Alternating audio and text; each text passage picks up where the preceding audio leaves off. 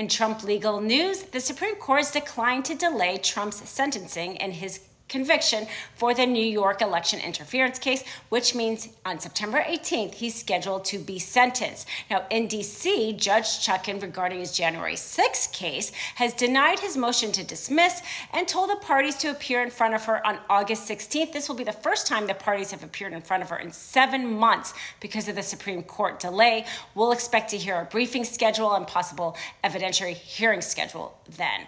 Now, Jenna Ellis in Arizona, a Trump attorney, has agreed to cooperate with Arizona's attempt to hold the fake electors accountable for their participation in the 2020 scheme.